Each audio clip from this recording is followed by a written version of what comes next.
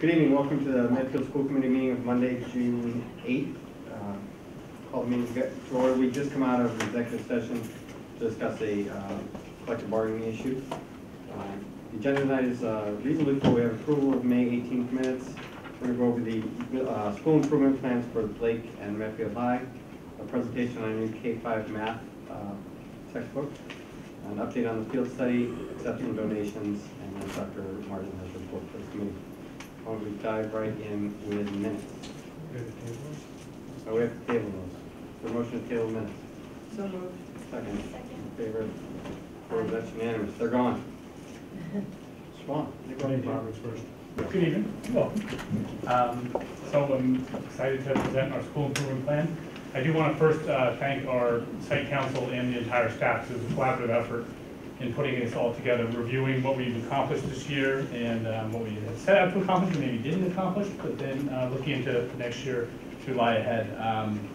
Really under the few thematic pieces that we're really looking at is our student learning professional practice goals in regards to student work, standards-based reporting, which I talked about a month or so ago here at school committee, our organizational systems, and really looking towards a portfolio approach to measure progress for students. So kind of working through the themes, first theme under facilities, equipment and technology, I'll do a recap and then looking ahead to next year. Most significant piece from equipment and technology and facilities is really expanding our iPad initiative from the 8th grade experience that we had last calendar year into all 3 grades, which has gone very well. Definitely had some bumps along the way, which were, I think, natural and some predictable, some not. Messy process, but it's gone very well.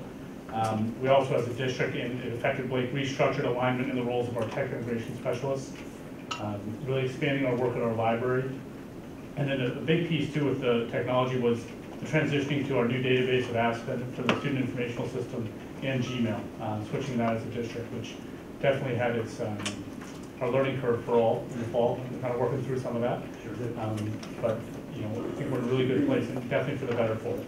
Looking ahead to next year, we have some facility things that we're looking at really in our auditorium, which needs some TLC, and really looking at some ceiling work that's going to happen right around summer. Actually, met with Michael this morning a little bit, kind of mapping out for our drama program, looking at enhancing that auditorium and really making it better. We're going to be painting the floors, doing a lot of work with the summer, which we're excited about.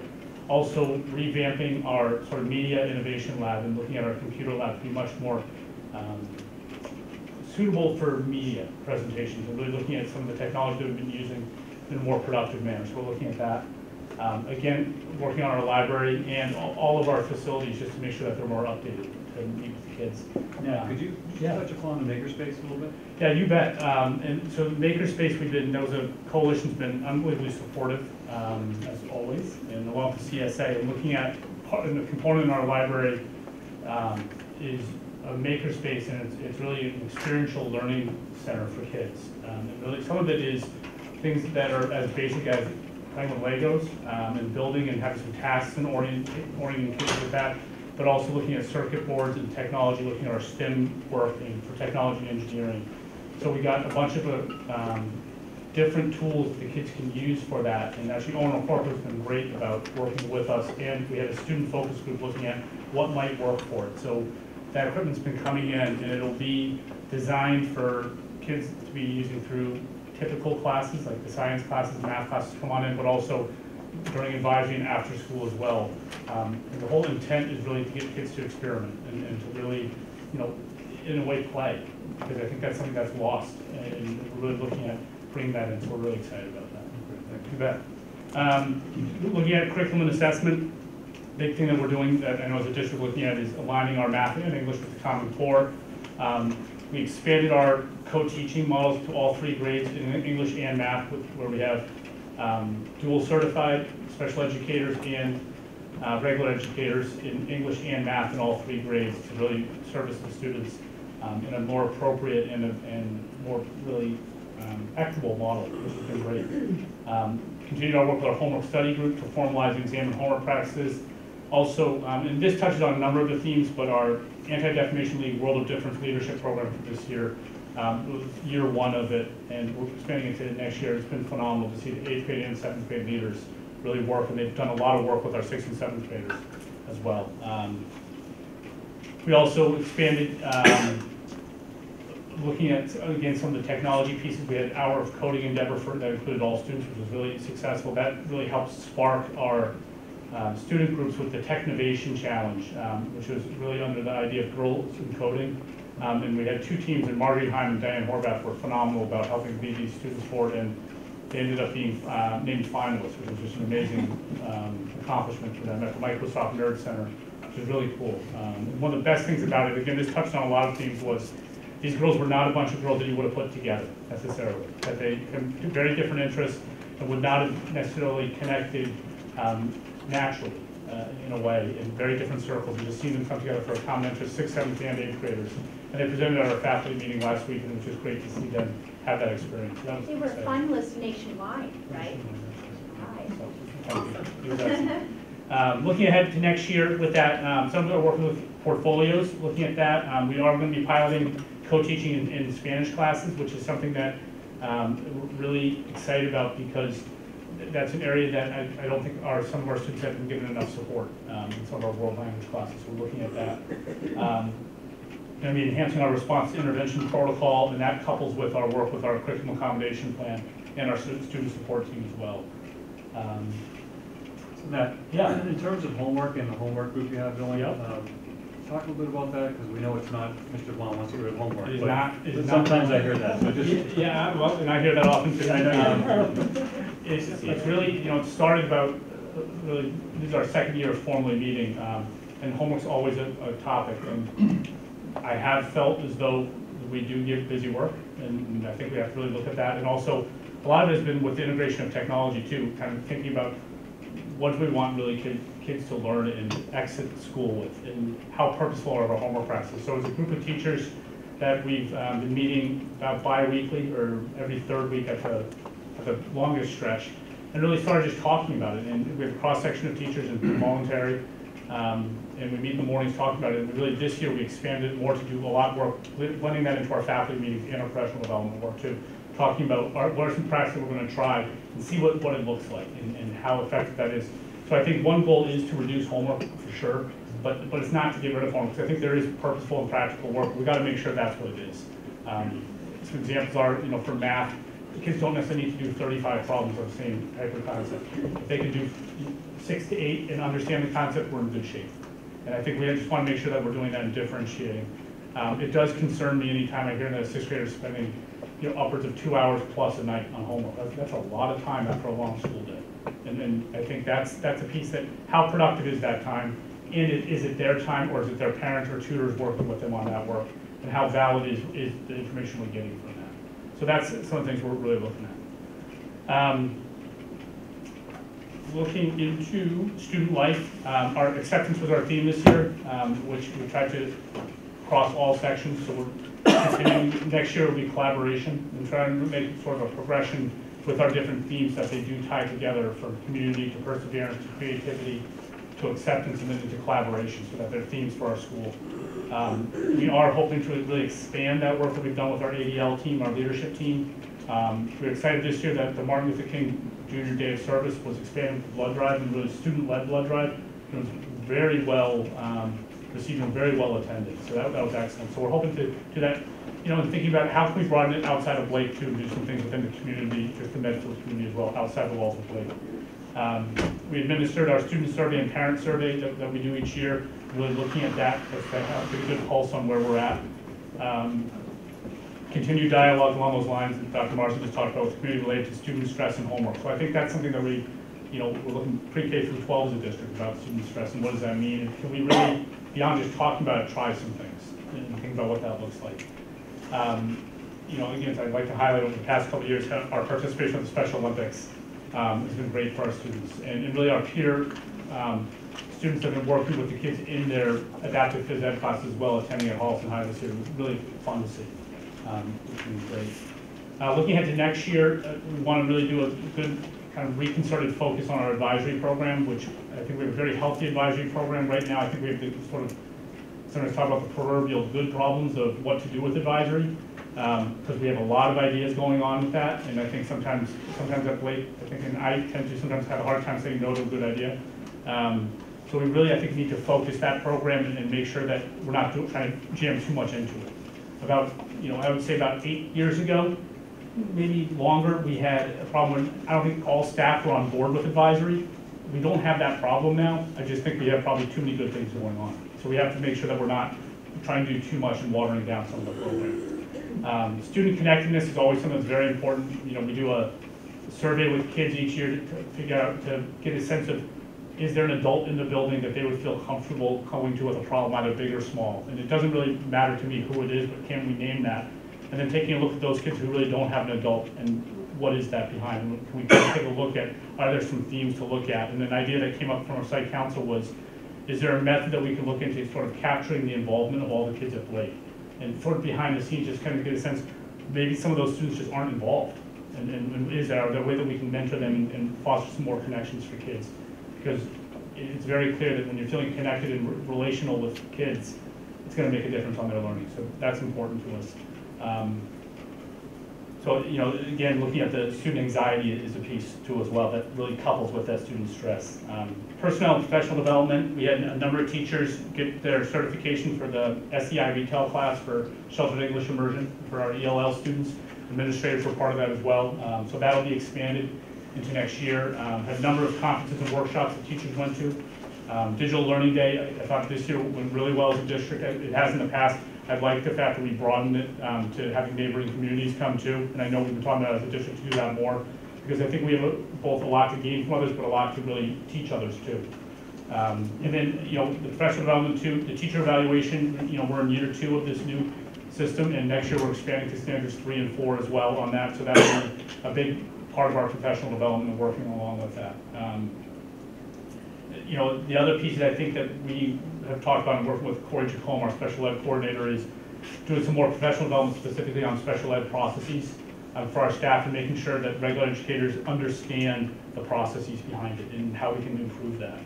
I am excited that we're going to continue to be looking at the standards-based grading. The 6th grade science team is going to expand it into all year next year. And then I've had some conversations with different content of trying what it might look like maybe in another grade as well. Not necessarily for a full term, but in some pockets so we get a better sense of what that looks like. And that we have some good time to really examine that. School management, the 5th theme, really, I've said in the past, really want to maintain the middle school model. We have declining enrollment coming up, so we're really going to do a real concerted effort starting this fall to get a class group that really meets regularly looking at our master schedule. So I think we have to adapt it, and we know that that's coming. We want to be ahead of it and do adapt for it. We've also did, I think, which we can do better in working with Matt LaCava, increased professional development and training for our aides. I think sometimes they're, forgotten, and we have to make sure that they're in line with what we're doing. Looking into next year, I also want to make sure we're reviewing our crisis response protocols. Want to also review and revise our formal and standardize our system for consult meetings for kids and for teachers. And then communication, community outreach. This year we did a lot talking about student achievement and student recognition and how we recognize kids, and talking about, is what we're using just a tradition that we've maintained forever, but is it still relevant? Is it working? And really, the overarching piece is it in line with our mission statement? Think about our honor roll system. How are we recognizing students, and are we casting a wide enough net to recognize kids? And we want to make sure that we're doing that in a thoughtful way. It was great to have some Medfield High students come to a student panel and parent panel talk about their experience as well. And I think that was something that we started to do more on. I think we can just do more of having the high school kids talk to middle school kids about their experience, because they're going to listen to them far better than us. And it's real authentic to get a sense of that. So the more we can do that, it'll be better. Continued our work with the veterans around Veterans Day recognition. Our guidance counselors, this year formalized their parent coffees, and I think we can, think about the model the high school does with that. I think has been a good model, and Stephanie Worth has done a very nice job kind of helping to talk about what that might look like at the middle school as well. Kelly Rominsky did a nice parent presentation on study skills. I think the more parent ed we do, the better, engaging that, and we've done that with technology as well. We also started to do some teacher and kids Skype with other schools. We kind of established a partnership with Wellesley, who has similar initiatives going on, having kids collaborate with one another, but also teachers too, to learn from one another. And then thinking into next year, we are going to be, we just got the results from Metro West Adolescent Health Survey, so we'll be doing a forum for our staff, but also for parents as well. Thinking about piloting a sort of book study group with parents, you know, with any adults that would want to be on it from the community, but also, adults on staff, but adults in the community that would like to look at that, kind of bridge some of the ideas that were together to increase that communication. With that homework study group, Jeff, one thing that came up was inviting some parents to that as well. And just a real open discussion about some things. Some parents expressed some interest too, so looking at that. And I think the other thing under really communication outreach, which touched on student life, is really looking at our resource that we're providing for parents and the community through our website, through our guidance department, and our school psychologists for mental health resources, student-parent workshops, stress relief, healthy relationships. I think we can do a better job of providing those resources and utilizing that outreach. And then the final thing I just want to highlight is we just recently started talking about engaging some of the high school help desk students of what that might look like at the middle school. And for that kind of model, but also not just for us to have a help desk, but having those high school kids partner with some of the middle school kids. We are very fortunate to be on the same campus, and to utilize that, I think we'd be remiss not doing such. So we're looking at that. So, you know, Rob and I have talked about that, and we're excited about looking at that as we move forward. I definitely just hate to miss the opportunity to thank our whole staff. You know, I'm biased about everyone, and excited about just recognizing what we're doing. We're going to be taking a lot of time reflecting over the next couple of weeks about things that have gone well, things that haven't gone well, and setting some goals for next year.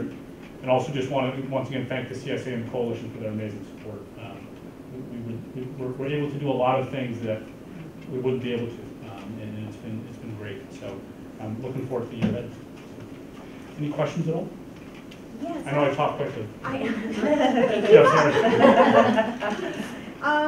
Thank you, Nat. Sure. Yeah, we appreciate all that you do. I have a question about student surveys. Yeah. My children don't talk about them. Yep. And, but I'm just wondering if there are open-ended questions, and are there big themes that come out of this that you're recognizing? Yes, so the surveys that we give, and the site councils help develop it, this is our 4th year of doing it, they're actually basically the exact same questions that are given to parents. Oh. But so it's a mirroring of it. Yeah. So, you know, it might say, how much time do you spend on homework? How much does your child spend on homework? So what's hard, to be very honest, to quantify though is we don't get 100% response rate on parents. Yes. So not necessarily the parents, and I mean, we get 100% on kids.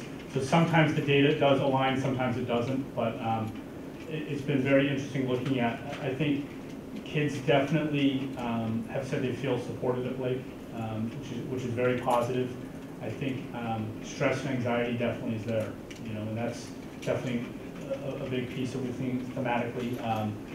The connectedness piece is still there. That I think overall it's very positive, but we still, it may say like, okay, 91% of the kids feel connected at Blake. That's a great number we look at, but when you think about 9% don't feel connected, that's about 55 kids. Yeah.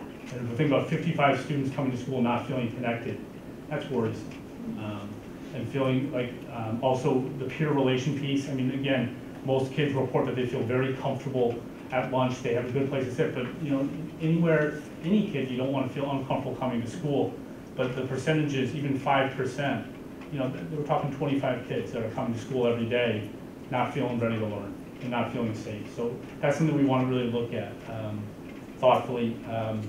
You know, I think that we get some positive feedback about the different offerings that we have. I think there hasn't been anything overly surprising. I will say this year we added more open-ended questions, which is a blessing and a curse, because some people just take the opportunity to give whatever feedback, even have nothing to do with that question. You know, so you know, I have to kind of, but that's also information. You know, at least we know what's going on there. And some of that too is sort of encouraging. I think there's definitely always very hotly debated iPads in middle school, and that's a distraction. And you know, I would be silly to say it's not.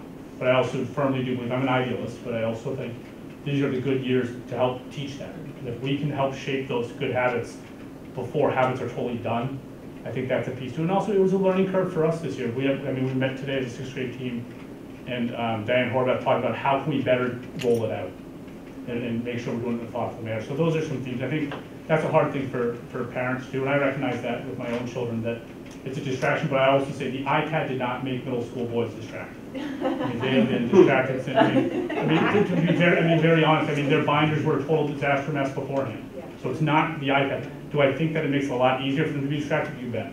Do I think sometimes kids are gaming in class? I do. I mean, I think but we have to just kind of work on that. Which leads to my follow-up question Sure. about the one-to-one. Yep.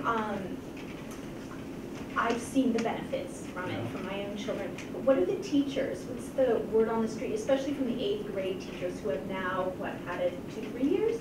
All 8th grade have had it, all of them, this is their second year, some of them, this is their third year. Yes, if they were a pilot, Yeah. plus third.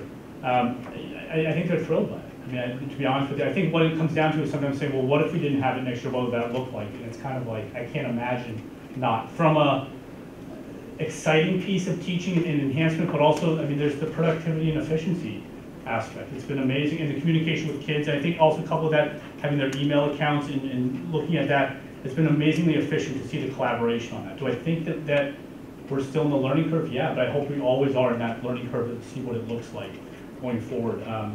I think 6th and 7th grade teachers, it was the deep end of the pool jumping in. I mean, it was a very messy start, what that looked like. And there were some challenges that we had with transitioning to Gmail.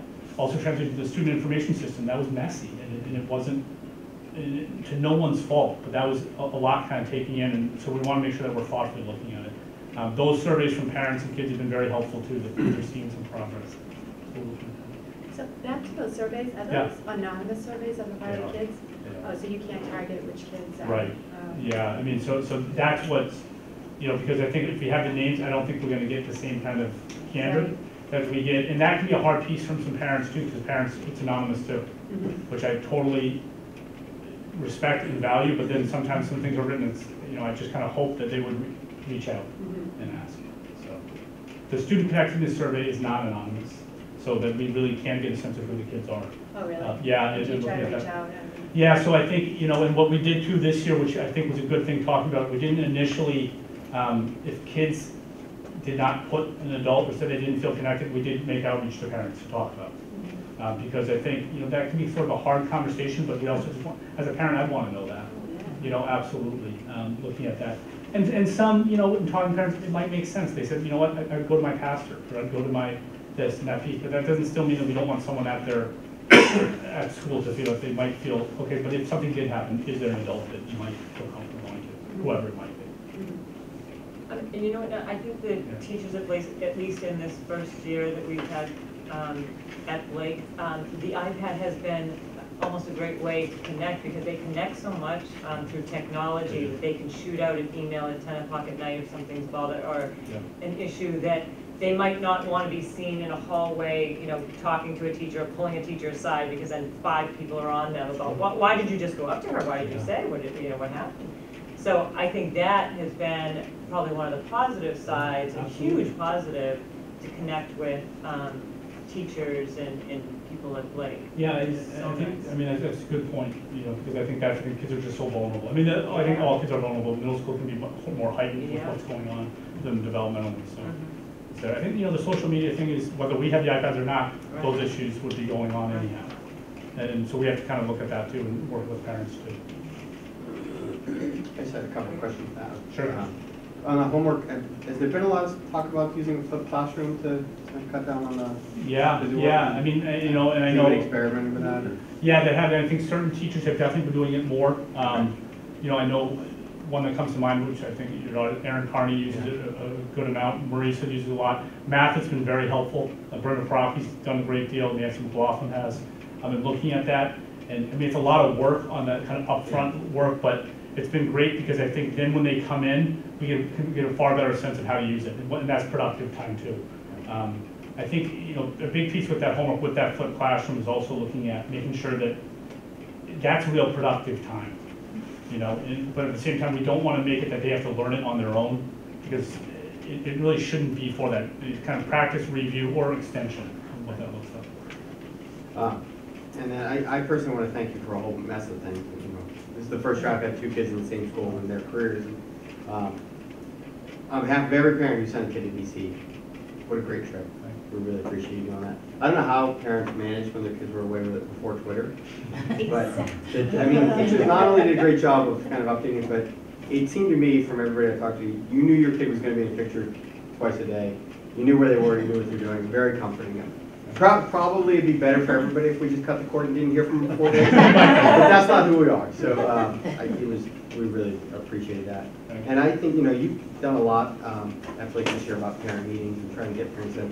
I'm always embarrassed that I can't make them because I work in Boston, but I think it's great. And I don't know what the turnout has been, but I think as you continue to do that, there'll be much more culture of attending. Because, you know, whether it's training on Twitter or talking about, you know, changing assessments or how we recognize kids, you know, there's a whole gamut of opportunities for people to show up. And I think the more you do it, the more they will. I know it's a lot on you and your staff, so I appreciate it. And the last thing, as a former special ed teacher, we're sitting around the dinner table tonight and kids are talking about their friends. And it really struck me what an inclusive middle school you have for kids with disabilities. When I taught, it was elementary, and I always wondered where my kids would end up when they're in middle school.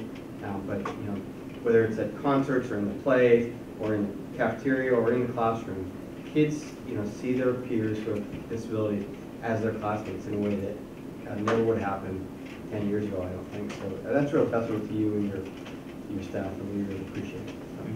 Thanks a lot. Thank you. Thanks, Todd. Yeah. Good evening.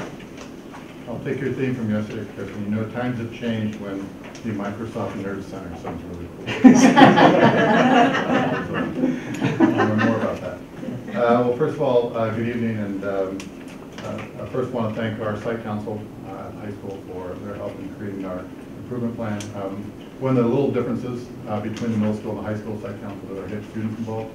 So I have a couple students on the committee, and they're just fantastic. They're great resources. You really get to pick their brains and, you know, kind of get a good understanding of what they're hearing on the street. That's what they tell us a lot. But certainly their fingerprints are all over this document as well, so I want to thank them especially.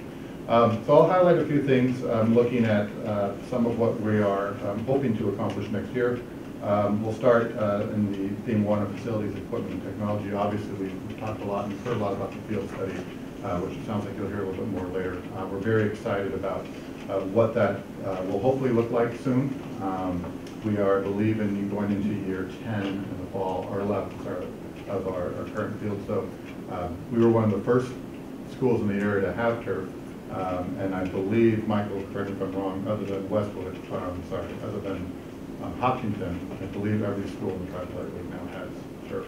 And Hopkinton is by choice. They have a very large campus and they're able to maintain a stadium with grass. But obviously, creating a facility for our student athletes is important. More so as Dr. Mars and I have been talking about creating a real centerpiece for the community as well. Whether bringing, you know, the lacrosse kids or the soccer and perhaps even football. So I'm really excited for what that entire project will encompass, including a new track. Our track needs to be redone as well. So we'll also look at possibly the field behind Blake, which many of our sports teams use for a practice facility. That becomes almost unusable during the rainy season, and so perhaps we might be able to have a really nice complex for the kids in our school. So I'm looking forward to working with Michael and Athletic Director Scott over the next few months for a field study, and hoping to make some good progress with that. So we're excited about that. Also, under this category, as you know, Chromebooks are coming to Medfield High School, and we're excited for our seniors. Our seniors are excited for themselves. I've been hearing for a few years, and you know, when we first started one-to-one a few years ago, we kind of came out and said, well, in year 2 we'll have our freshmen and our sophomores, and that's when the current junior class picked up on that right away. You know, like where they started doing the math and they realized we were the gaps class. That wasn't going to get anything. So we've worked really hard in making sure that going into September next year will be one-to-one in grades 9 through 12, which I'm excited about. Our teachers who teach seniors have been working with Ed Tech teacher over the past year in preparation for teaching in a one-to-one environment, and we're excited for what that's going to look like and bringing those devices into the school. So we are in the process right now of reaching out to families, communicating with them. We'll have some digital citizenship work for them to do as well, and we're just looking forward to seeing what those devices can bring to our seniors next year. So that's something that we're really excited about. So Robert, are you gonna do the online courses like you did before? I don't think so. Mr. Neil Sonnenberg, who's he works with technology in our school, he and I felt we might not have gotten a lot of bang for our buck with that last time, so we might want to do more face-to-face stuff with students when we come back. And so there might be a couple components over the summer, but we think a lot of it's going to be more face-to-face. Students found the loopholes around the online stuff. So we want to have those direct conversations with them. Another piece at the high school that we're really looking forward to, and I will tell you right now that in no way, shape, or form am I an expert in what a library is and what a library should look like, I should say. But certainly, by the end of next year, I hope to be. Our library right now is 10 years old. If you've walked in our library, you know it looks very traditional. And I'm not entirely certain that it meets the one-to-one needs that our students have going forward. And we're looking at collaborative spaces. You know, that whole idea of you walk into a library and you're quiet and you don't say anything. That's kind of gone by the wayside, where now it's sort of a hum of student productivity and collaboration and creating working spaces for our students so they can share resources and collaborate and work together. And right now we don't have a setup for that. I visited a couple libraries this year, but along with our librarian and a couple staff members, we're going to kind of hit the road next fall and really look at some schools that have changed their library to meet sort of the needs of students right now. And so that's one thing that I'm very excited about. I'm hoping that a year from now we have a pretty good sense of what we want to do with that library. Our librarian has been purging books over the past 6 months or so in preparation for what a library with fewer books will look like. Obviously, we do more with digital content these days, and we have books in our shelves that literally haven't been moved for 6, 7, 8 years. So we're identifying which of those books are no longer used by students with the hope of recreating some or capturing some space that we'll be able to better utilize. So more to come on that one. I'm looking forward to at some point next year giving you an update on where we are with our study. Moving on to curriculum instruction and assessment. Always like to share the new classes that we're offering for next year. As you know, we do a program and studies review each year where we look at the courses we're offering. We look at trends and themes and certainly what students are taking online through VHS and tech, and look at courses that we're offering that students just aren't signing up for anymore, and kind of replacing those. So we've got a number of new courses next year. Mandarin 5 is a continuation of our Mandarin program. It's hard to believe that we're going to have students going into their 5th year of Mandarin now. So that's really the last class of Mandarin we'll offer, short of an AP course, which at some point down the road we may be looking at as well. But Mandarin 5 will be coming to the high school next year. Stress management is a new course we're going to offer. Karen Reno in our wellness department is working on this curriculum right now. This came from a lot of our surveys, the Metro West Health Survey, just really trying to understand sort of needs of students. So she's been working on that curriculum. AP Economics and AP Art History are 2 new courses that have really come from data we received from our online students. Very similar to AP Environmental Science, which we offered this year. We had about 3 or 4 years where we had close to 20 students sign up for AP Environmental Science. So we brought that into the high school and it's been successful. And economics is a course that students traditionally have been taking online here, and we're going to offer that. Actually, we are going to have run 2 full-year sections of that next year, so that became very popular with students. Guitar is an exciting class.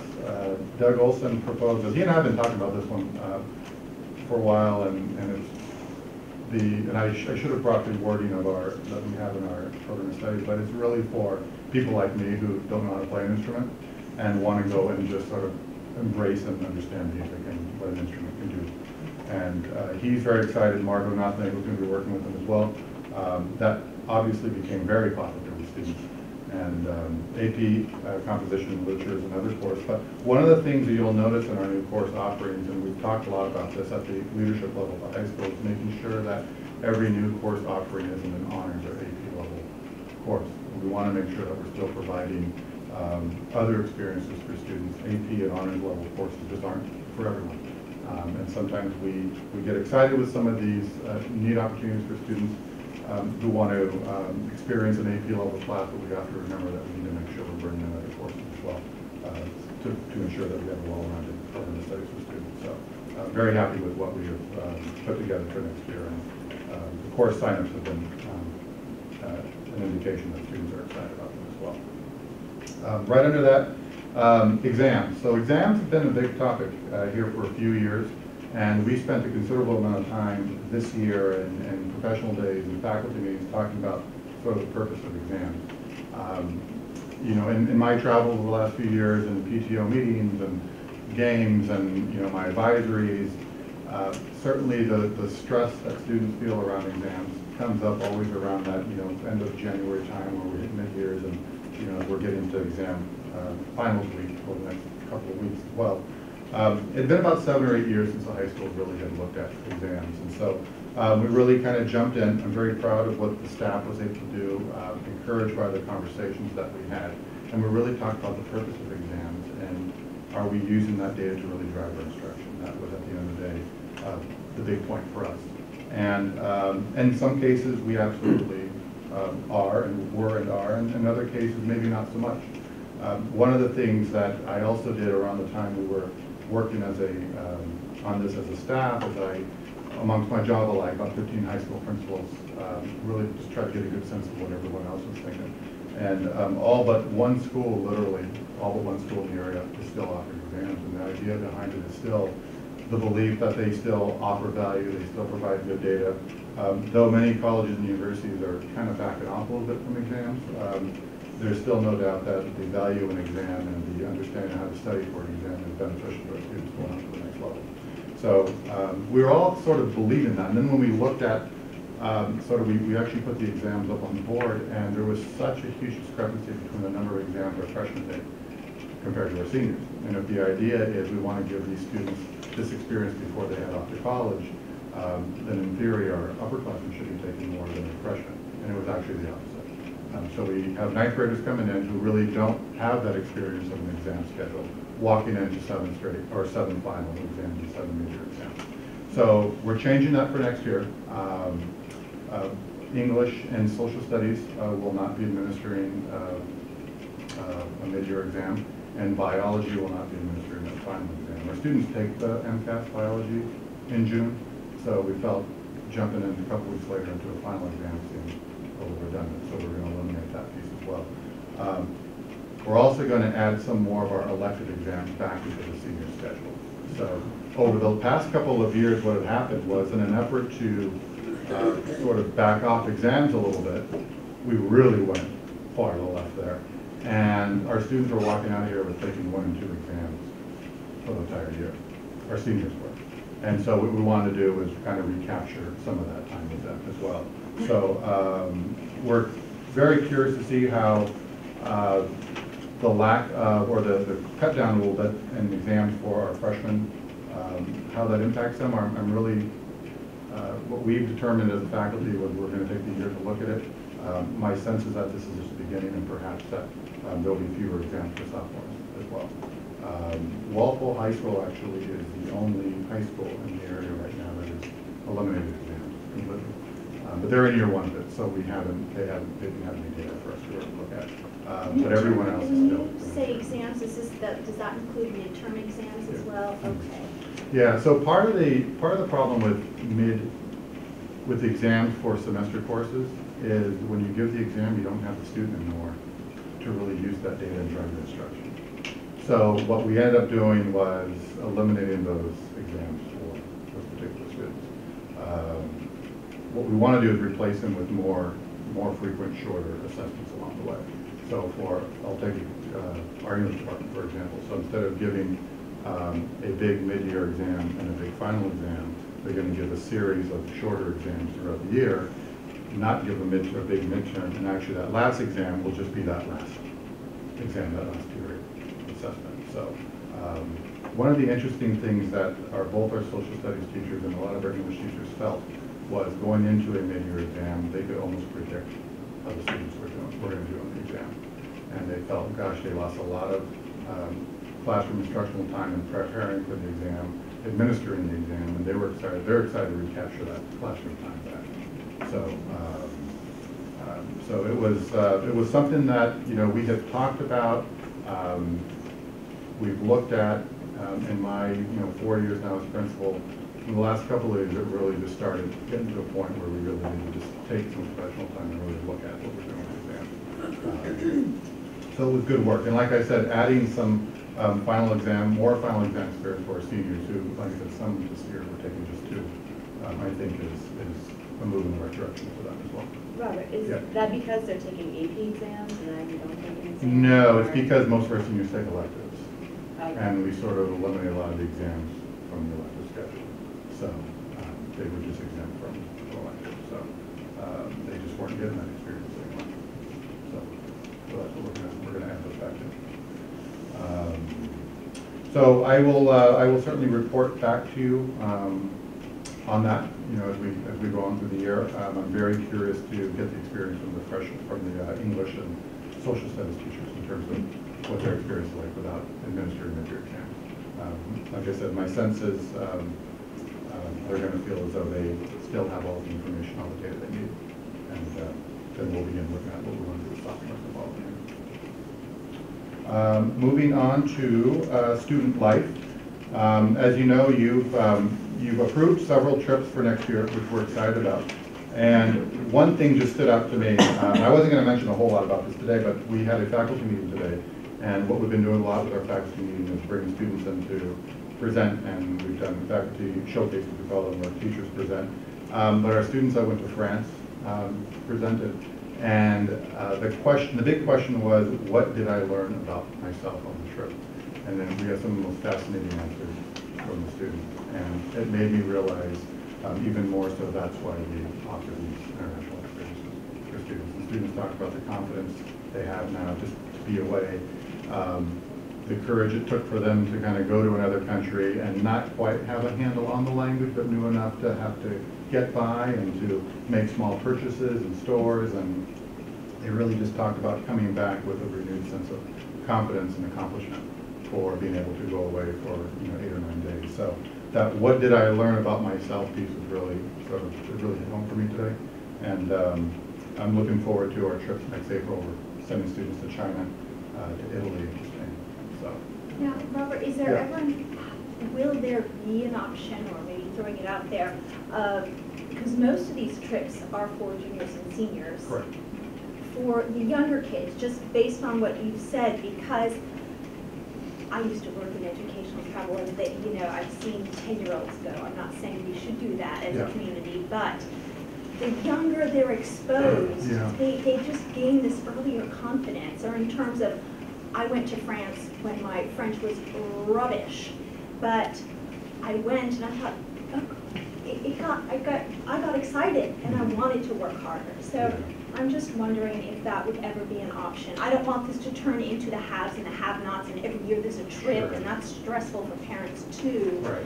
But in terms of more opportunities, maybe Montreal, maybe, wherever. Yeah, it's nothing, we haven't talked about it, but it's not to say we wouldn't. I know I didn't know if it was first, a rigid thing, junior, senior, only, basta. it kind of has been. Yeah. That's not to say that we wouldn't look at that differently, but I know when we started our China trip, our first trip we sent to China, we actually had 8th graders. 8th graders. On that trip. Awesome. Now that was, the program was in a different Yes, place. yes, Place. yes. It was, primarily a program from middle school and just a couple of classes back. So the population was that age. Developmentally, it worked. I have a 7th grader at home, and I can't even imagine sending him to China. But it did work for our 8th graders that went. So, to your point, certainly Just more the opportunities. opportunity, correct, yeah. And opportunity for growth. Right. Within that, I get it. I'm Yeah. gonna work for it. Yeah, no, good point, and that's something certainly we can, talk about with the World Language Department. Metro West Health Survey, Matt just alluded to, we just got those results, so that's something that we're going to be looking through in terms of the data. We'll be making, I assume, a presentation to the community at some point that we share with faculty and students as well on some level. So we literally got the binders this week, so that'll be something that we'll be working through. Going to professional development, one thing that we we start to do more of, and again, it's with our teachers growing from a instructional technology standpoint, is offering after-school workshops for teachers, and they've gone over well, and Neil Sonnenberg has done a nice job of just offering an array of offerings to teachers after school. What's been nice, Nat talked a little bit about our help desk students, they've been coming in to help out with that as well. So that's been something that we'll continue to offer. We always forget that learning to teach with this technology is obviously new for our teachers. It's something that they aren't accustomed to, and providing them with as much professional development as we can in those areas is important, and Neil's been fantastic in just offering mini workshops for them after school from time to time. So we're going to continue those workshops. Moving on to school management and leadership. One thing this summer I'm going to be working with a couple of local high school principals is the possibility of creating study groups at each school that we can use to share ideas and collaborate. So if you take the idea of what NEASC does, which they do a large, pretty significant site visit, the piece about the NEASC accreditation process that I find incredibly valuable is the self-assessment and the reflection that you do at the school. Then, results in some standards. My issue philosophically, and Jeff and I have talked a lot about this, is as we are right now, we are sort of held to standards that were given to us 8 years ago. So one-to-one wasn't really known 8 years ago. So I struggle with those standards, knowing how much education has changed. So what I've talked to with a few high schools is, identifying 3 or 4 folks from Medfield High School, and a couple of local high schools will identify 3 or 4 teachers and create a team to go into each school and do an assessment and report back. So I think that type of feedback would be incredibly valuable. Schools that are very similar to us, I think, would be able to offer a lot in terms of what they see, perhaps what they're doing, and I think it'd be incredibly valuable for those teachers that are on those visits as well. So it's just something that we're brainstorming, we're looking at. I've talked about 3 principals right now that seem to be on board. It's going to take a lot of work and coordination, but it's something that I'm hoping perhaps by the end of the school year we might be able to be on the receiving end of a visit, and everybody kind of volunteers for the first visit. I think the key point that Robert brought up, and he and I have talked a lot about it, is the like schools and like districts. So when you go through NEASC, folks come from all different places, but it may not be a community like Medfield with the same types of issues. So I think that Robert's done a real nice job reaching out and trying to coordinate this so that when you look at communities that are around here that are having some of the same issues like stress and those types of things, how are they handling that? How are they doing with aligning the math curriculum, grades 8 through 12? Are they doing something with algebra? Are they not doing something? But having those important conversations with like districts and like schools, extremely beneficial. So I really applaud Robert for doing that and look forward to some of the data that comes back. So, and just in terms of our last theme, which is communication, community outreach, we do offer as many copies and opportunities for parents to come in as we can, and a lot of it is done through guidance. They do a terrific job of meeting with families and doing it grade by grade, preparing them for the following year. Stephanie Worthley, who's our 6 through 12 guidance coordinator, does a fantastic job of really lining these up for families. So we're going to continue to offer those. And technology workshops for parents. They were incredibly successful this year. Again, our parents of our students have, went to school in obviously a very different learning environment, and providing them with those resources is important as well. So we ran, I think, 3 Google workshops for parents. They all sold out, and we had our help desk students there, a couple teachers, and the community was very appreciative of those as well. So we're going to continue running those types of workshops for parents as well. So again, I want to thank our site council for their work. Thank you, school committee, for all your support. And are there any questions? I have a question about Aspen. I'm not there yet. Yes. But I've heard stuff, and I'm wondering, and so I'm wondering, how's it going? Because I think there were bumps, like anything new. Yep. At the beginning. Yeah, a lot better. As actually, when we were looking at site council, one of the students said they hated it, was the worst. We hated it in September, and now they've kind of figured it out. Okay. I think we all agreed, at least administrators, the launch was a difficult one. We spent a lot of time preparing and transferring data and meeting with the Aspen reps. And the launch just didn't go as we thought it would. Parent access wasn't what we thought it would from the get-go. We're getting there. And the feedback I'm getting now from families is it's more than what they thought it would be. But it was a rough fall. No, rough September, rough August too. So you're gonna have a training November, for- October, November. Yeah. I think it was about December when things started to, we started feeling good about it. And now, you know, everything is done electronically. Our report cards are done electronically. Parents go in to see the portal. So, you know, we're not, I'm trying to think of what we're mailing home these days, and I can't think of anything. I think the last thing we mailed home was actually the password for Aspen. Ironically, we had to mail it home. Everything is done electronically, and Aspen's been pretty good at handling all that. So there'll be a training for incoming ninth grade parents.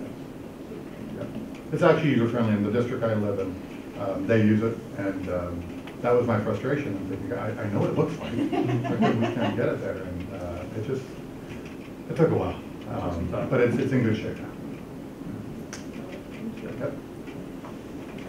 Robert, I love the Yep. collaboration with the other like schools about how to improve things. That's Yeah. always impressive. And it's super impressive that you just added exams into seniors and you didn't miss a beat.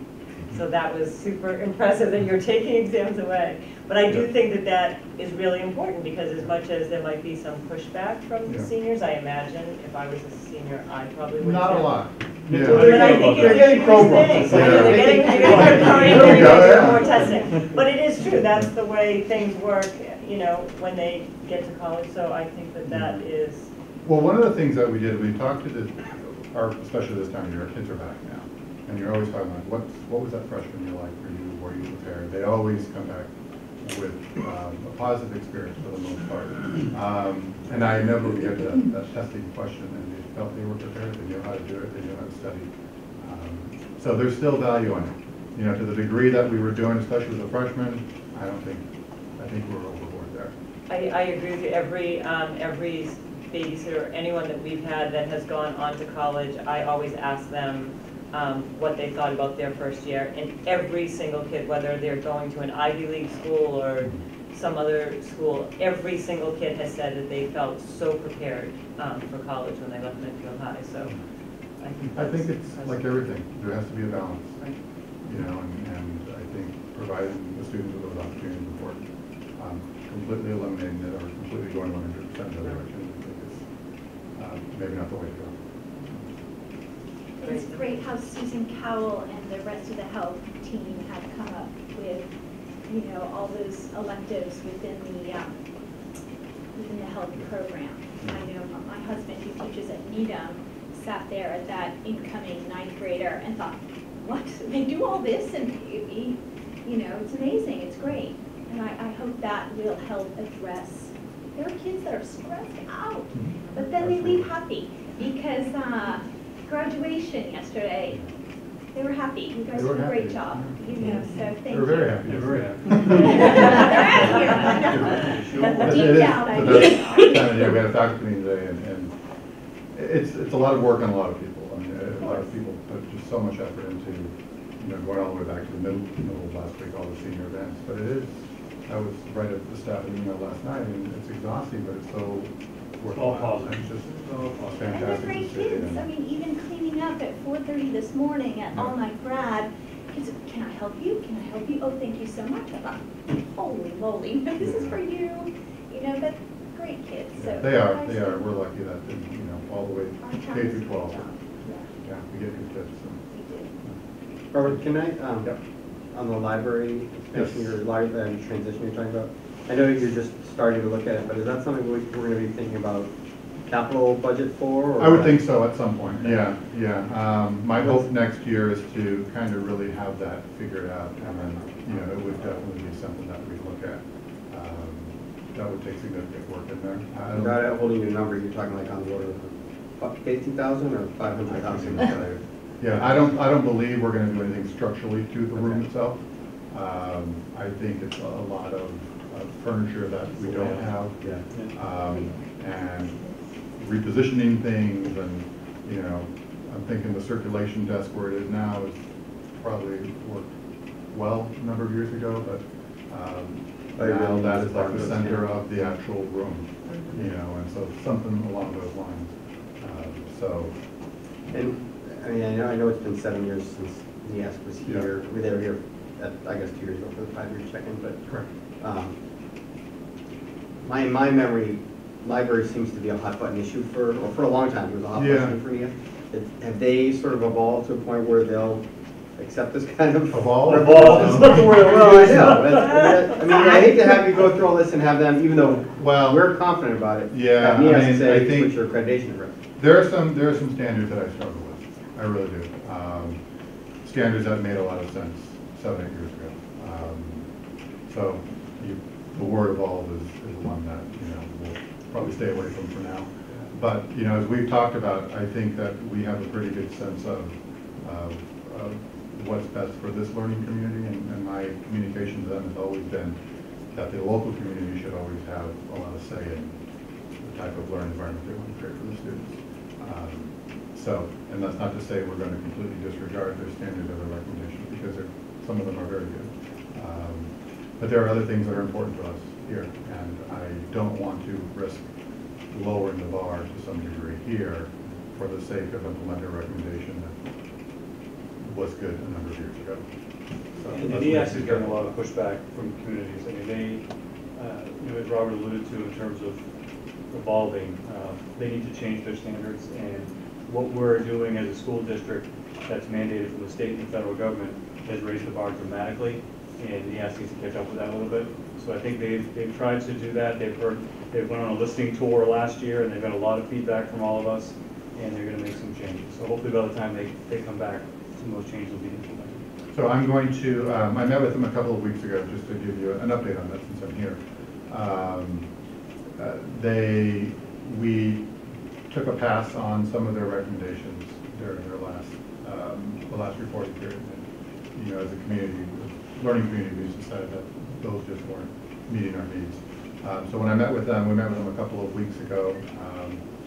We agreed to sort of update sort of our progress in terms of how, their big piece of how we're assessing students. So we shared with them what we're doing. They're very happy with what we're doing. So we're going to document some of that stuff, submit that to them in October, and then we'll determine whether or not we're going to go forward with the next steps, which would be getting ready for the accreditation. I hear from so many parents that there is an increasing reliance on tutors. Do you have any sort of data about how many of our students are getting tutors or going to? I don't know that we have that, because I assume so many do it on their own without even letting us know. Probably something we do through a survey. If we wanted to look at that data. It is in there. It is, yeah, and the numbers lower than we had thought. Really? Yeah. The interesting thing, though, is, as you know, the SAT has changed. And the SAT changed philosophically because they felt that they had created an assessment that students could be coached to take. So the new SAT really de-emphasizes the rote and the memory. They were obviously seeing a very big, what they felt was a big difference in scores between students who had access to tutors and students who didn't. So the new SAT, which has created the new PSAT, which is something that our juniors are going to be dealing with, our sophomores as well, is really designed to focus on different types of skills. And the emphasis and the College Board's hope is that the reliance on a tutor isn't going to be what it was before. So that's all new, so we'll see how that impacts us. But we don't have data, because like I said, a lot of students don't do it on their own. But it's probably something we can get. And then on this was the first year, I think you've got it in the report, but the first year of the new life skills classroom, can you talk about how that's worked and what your vision is for next year? Yep, so we have 3 students right now who are in our life skills program. 2 of them from Medfield, 1. Actually, we have 4. One of our 8th graders is transition over about halfway through. It's been fantastic for them. We have a star who's teaching that course. She is unbelievable. And it's gone as well as we thought it would. The students and, they have an opportunity to take some elective classes with the general population, which has been fantastic. During the lunchroom with our kids. Just the little feedback I've had from the families, they're very appreciative and excited for the program itself. And I don't know the exact numbers for next year in terms of what might be coming from out of district, but I know we'll have at least 4 students in the program next year and possibly more. The capacity's 10, is it 10? I believe it was 8. That was 8. Okay, all right. So we're looking at bringing students from out of district in as well. Tuition, is that tuition or swap with other classes? So it's going well, it's going very well. Last thing I want to say is, first of all, we went to church yesterday, which is why it was so sunny. But it was, Sunburn today? I think you should have given that wear sunscreen speech. I know. I'll give you the date for the next graduation, make sure you put that on your calendar as well for that Sunday morning. I just wanted to say I really appreciate being able to be a part of it. It was such an honor to be part of such a joyous occasion for such great kids. Thank you, thanks for being part of it. It's always a fantastic event. You pray for good weather, and you get that, and the event just kind of takes off. And the kids make the event. I mean, their speeches were unbelievable. The national anthem we were talking National anthem was incredible. before.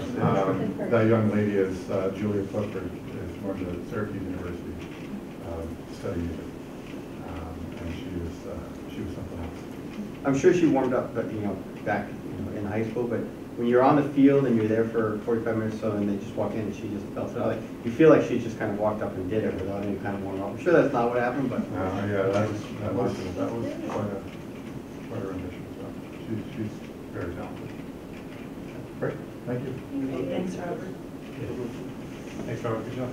so we need to vote to accept both improvement plans. The motion to approve to accept and approve the Blake Middle School improvement plan. So moved. Is there a second? All in favor? Aye. Opposed? That's unanimous. Is there a motion to approve the Medfield High School improvement plan? So moved. Is there a second? Second. All in favor? Aye. Opposed? Can I put a quick plug in for a sports team? Sure. Big day today. Baseball won, so they're going to the sectional semifinals, which is the first time in a while we've gone that far. So I think they're playing Thursday. I didn't get any tennis results, but my phone's been buzzing, so it might have gotten them. And boys and girls across are playing here Wednesday night. Doubleheader. Doubleheader. What's that? 5 and 7. And so they're both number 1 seeds, so hopefully they'll keep that going too. So playoff run alive. Thank you. Thanks.